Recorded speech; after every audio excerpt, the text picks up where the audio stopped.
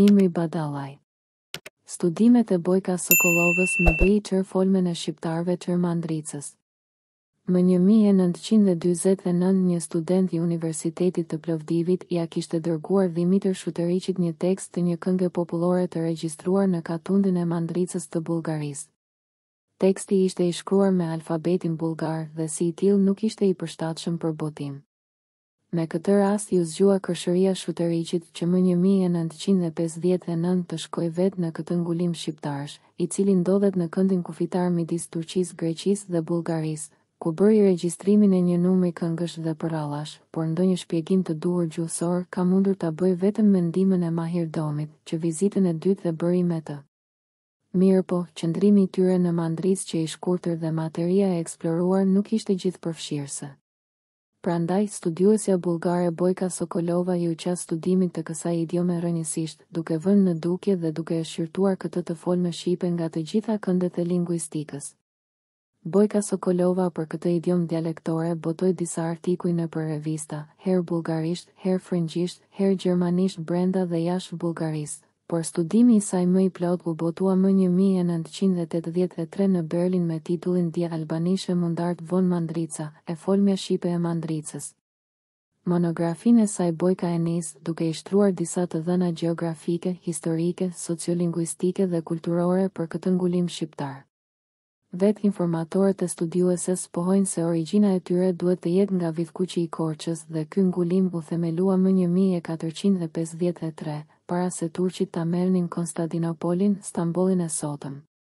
Në atë kohë dhe deri në 3 dekadat e shekullit 20 në afërsi të mandricës gjallonin edhe disa ngulime të tjera, si Sultançoj, Ibriktepe, Qyteza, Altëntash, Pazardere, Zallëv, Aballar dhe Karaxhakli, që me kohë banorët e këtyre ngulimeve bën lëvizje dhe shumica e shqiptarëve ortodoks që u zhvendosën nga vendbanimet e zëna ngoje, zun vend në Greqi dhe siç konstaton studiuesja bullgare, shqiptarët brenda Greqisë, të cilët janë me përkatësi fetare ortodokse janë me origjinë nga këto enklava.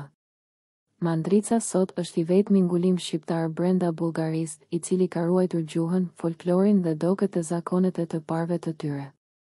Ky studim, siç shton edhe vetë Sokolova, paraqet interes të veçantë për dialektologjinë, për leksikologjinë, për sociolingvistikën, për gjuhësinë ballkanike dhe posaçërisht për gjuhët në kontakt. Folësit e Shqipes njëherët e flasin bullgarishten, greqishten dhe turqishten, çfarë tregon se rrjedha e të folurit të tyre është zhvilluar në 4 drejtime, por shqipja është zotëruesja, së paku për kohën kur Bojka i bënte hulumtimet e saj në këtë idiom gjuhësore. Albanologe Sokolova para së gjithash i ka interesuar vënia në shqyrtim të gjitha veçorive të Shqipes të ruajtura në këtë enklav, që gjithsesi, vetë rezultatet tregojnë qartë se e folmja shqipe e mandricasve është mjaft arkaike, por edhe ndikimi në mjedisin e huaj nga disa gjuhë fqinje i ka dhënë kësaj së folmeje një fytyrë me karakteristika dhe veçori të veçanta. Studimi nis me përshkrimin dhe shpjegimin e veçorive fonetike fonologjike, duke u pasuar me veçorit gramatikore e leksikore. Në fund të monografisë janë shtruar edhe tekstet e regjistruara me të gjitha nuancat gjuhësore që kësaj idiome, jo vetëm që i japin një karakteristikë të veçantë, por kjo materie tekstore u jep mundësi edhe të interesuarve të tjerë, që për këtë të folme mund të bëhen studime nga këndet të tjera gjuhësore. Fonetika e kësaj së folmeje hapet me përshkrimin e sistemit vokalik, që pa dyshim është për të përmendur ruajtja e zanores e cila ndeshet dendur si në pozicion të theksuar ashtu edhe në atë të patheksuar, por në raste sporadike alternohet në u, kutu, kupuc, kushtu eti, dukuri kjo e cila ka ndodhur edhe me on, kullani, dullapi, duneri, ndonjëri, etje. Mirë po, to gjet e zanoreve dukshëm dallojnë nga të folmet e tjera të këtij stadi kohor, që krahas togut u del paralel edhe ua, por shpeshherë midis dy zanoreve, të cilat formojnë togun, hyn edhe shtegorja v, e cila thjesht ka karakter antijatizues, si grua grua gruva gruv, dua duva dva etje. Kjo dukuri gjeti shtrirje tek folësit e brezit më të ri. Togu u del më dendur, sidomos tek foljet në admirativ, gëzuoka, kërkuoka, punuaka. Pëshuoka, u menduaka, u ndruoka eti, por që nuk mungon edhe në trajtat foljore të aoristit, sidomos në ato folje, të cilat mbarojnë me l, dhe r, duol, muor, suol eti. Në prezent dhe në particip shembujt me togun vëll janë tepër të përhapur. Luajmë, shkruajmë, tërbuar, vluar, mësuar, kënduar, shtruar, bekuar etje. Në ndikimin e bullgarishtes pothuajse janë zhdukur bashkëtingëlloret ndërdhëmbore të dëhër dhe në vend të tyre realizohen dë dhe zë, dardh, i bardh ose i barz, verdh, erda, zëndër, uz, ze, zëmbi, zjedh, trizjedh. Por shpesherë në vend të thës dëgjohet së, sua, sonjë, sik, thua, thonjë, thik, etje. Kjo studiuese ka gjetur shembuj, ku edhe ruhet shtegorja e shurdhët tërë, thom, tha, ardhka etje. Mirë po, tek brezi i moqëm janë hasur edhe shembuj me ndërdhëmboret e ruajtura, edhe, erdhur, e madhe etje. Udhët fonetike që kanë ndjekur këto bashkëtingëllore deri në stadin e sotëm, kjo gjuhëtar i rendon sipas kësaj skeme. Studimet e Bojka Sokolovës më bëi qërë folmen e shqiptarve qërë. Dëzëzëzëzëtësësësë. Dëhër dëzëtëhërtësë. Dëzëdëdëdëtësëtëtëtë. Grupet e vjetra konsonantike, kl, gl, lk dhe lg nuk kanë evoluar dhe shembujt e vënë në këtë monografi, tregojnë qartë se janë të kohës, kur një dukuri e tillë ishte e njëjtë për tërë shqipen, si klish, glisht, të gladh, unglim, ungim, nglet, ngjet, ulk, helk, holq, dilgon etje. Lia intervokalike gjallon edhe sot dhe kësaj dite, si bil, fëmil, ndalej, ndjej. Ndërsa lateralja l në ndikimin e bullgarishtes alternohet në l, akul, djela, djeli, yl etje. Në këtë monografi kemi hasur disa herë që në vend të fës dëgjohet hë, fustan, fustan, hushëra, fushëra, por edhe në vend të hës realizohet fë, gluf, gjuh, ftoft, ftoth, ngroft, ngroth, etje. Si në tërë to skërishten, bashkëtingëlloret e zëshme në mandric shurdhohen, mbles, mbledh, vënd, vend, mënd, mend, ardhka, ardhka, etje. Grupet konsonantike si lënë, lënë, rënë, tënë, tëmë, tëhëmë, tëhënë dhe sënë ruhen në format e vjetra, të cilat shqipja i kishte, e sidomos toskërishtja, që edhe sot dhe kësaj dite në disa areale skajore i ruan për sërë, kalën, djalën, malën, duolën, dvolën, svolën, gurën, gomarën, muarën, detën, ungritën, e vlojnë, qitëm, ungritëm, unisën, pion etje.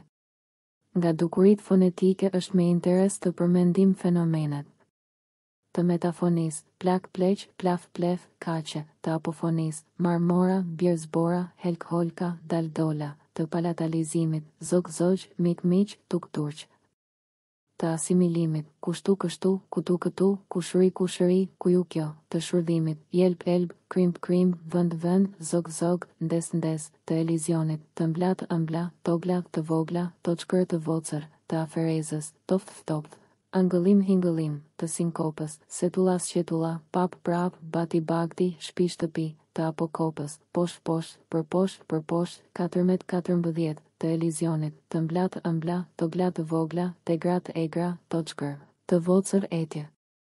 Në sistemin morfologjik shqipja e mandricës ruan disa trajta të lashta, që gjithsesi dendur hasen në sistemin folior, por hiq më pak nuk mungojnë edhe në segmentet të tjera të morfologjisë të kësaj së folmeje. Disa sish shpjegohen edhe si rrjedhë e ndikimit strukturor të bullgarishtes, por nuk mungojnë edhe ndërtimet të evoluimit të brendshëm të idiomës në fjalë.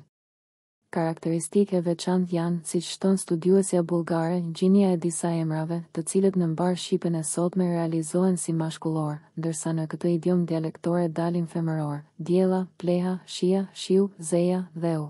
Hia hiri, plumështa, qumështi, zëja, zëri, etje, por edhe shumë emra hasnjanës që tregojnë lëndë kanë kaluar gjithashtu në gjinin femërore, gjasa, djathi, dula, dylli, uja, uji, gjalpa, gjalpi, drisa, drithi, balla, balli, etje.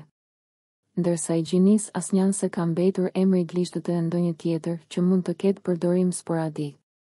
Rasa kallëzore ruan formën më të moçme të shqipes, si kazan, vasilaqen, emrën, hesapën, kalën, djalën etje, por nuk përjashtohen edhe format me mbaresën, in, vendin, asqërllëkin etje. Në shumë emra ruhen disa forma, që për historinë e shqipes janë me interes. Për këtë segment, Bojka përmend emrat, kol ose edhe kvol, apo vllazëra, vëllezër, që na kujton formën e disa të folmeve italo-arbëreshe, vëllazëra, dhe kjo formë, gjithsesi afron, nga njëra anë me gegërishten vëllazën, pa metafonit të zanores së temës, dhe nga ana tjetër me toskërishten, sepse ka rotacizmin e mbaresës së shumësit. Në fushën e përemrave pronor po përmendim trajtat si tim vesh, timja vëlla, timja mëm, timen motër eti, që pa dyshim edhe këtu shihet qartë ndikimi i bullgarishtes në topikën e tyre, sepse në mandric kemi kudo vetëm parandejtim të pronorëve, kur në shqipen, siç dihet kemi format e prapavendosura. Në zgjedhimin e foljeve e folmja e mandricës ndjek më tepër tipin e toskërishtes, por edhe në këtë segment dalin disa forma mjaft të vjetra. Imperfekti për të gjitha foljet në veten e parë dhe të dytë njës ka mbaresat nja, një, hapënja. Ndërsa në veten e tretë kjo trajt kohore e imperfektit del me mbaresën sër, klanesh, shkonish, jepish etje. Në aorisë sotëruese janë format e formuara me mbaresën e paraprirë nga një të, shkojti, punojta, punojte, punojti etje. Mirë po, nuk mungojnë as edhe rastet e aoristit sigmatik, klesha, zasha, thasha etje. Është e veçantë mënyra e formimit të futurit, e cila formohet me pjesën o, do, lidhoren, ashtu si në toskërishten, unë o të merë, nuk o të vem, o të vesh të klish etje. Pjesoria del me mbaresatër, larë, punuar, ose me mbaresën tur, këndojtur, shkrojtur, mbylltur etje. Në sferën e sintaksës vihet re ndikimi fort i madh i bullgarishtes, sidomos në prapavendosjen e emrave të gjinores para emrit, diellës lule, qengjes mish, verës kup etje.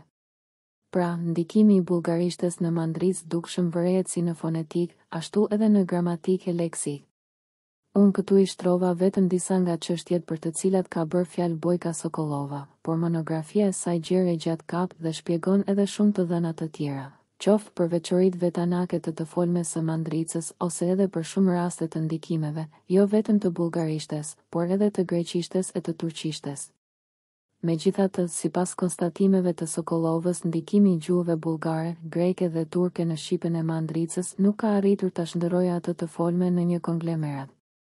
Prandaj nga kjo shihet qartë se e folmja shqipe e mandricës nuk është zhdukur, as edhe nuk i ka humbur tiparet qendësore, nga se deri më sot ka ruajtur fizionominë dhe strukturën e saj të vërtetë.